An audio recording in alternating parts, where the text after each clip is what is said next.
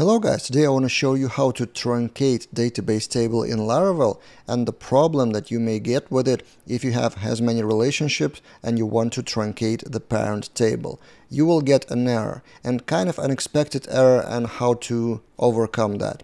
So for example, you have a database table of players which has many games. So each player may have multiple games, and in my case I have one game for one player. The second player hasn't played yet. And if I run that player truncate, I would get obviously an error that there are games with that player, which is expected, right?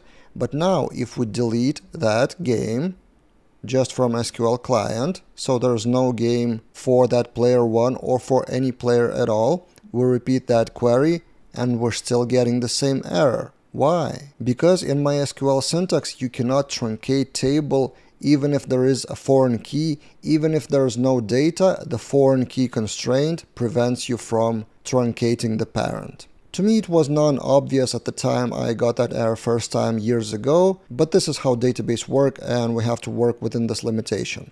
And we have two ways to overcome it. First, instead of doing truncate, you could do dbTable delete, basically delete all the records instead of running truncate, and that would succeed. The result is 2, meaning 2 records deleted.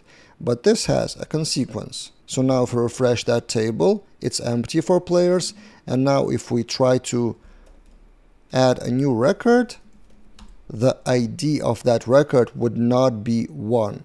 So delete from table does not reset the auto-increment primary key. You may or may not care about that, but if you do and you want the auto-increment to be reset to 1, you do need truncate. So another way of dealing with the same situation is doing truncate, but disable foreign key check before running the truncate and enable it back afterwards. In Laravel, it would look like this.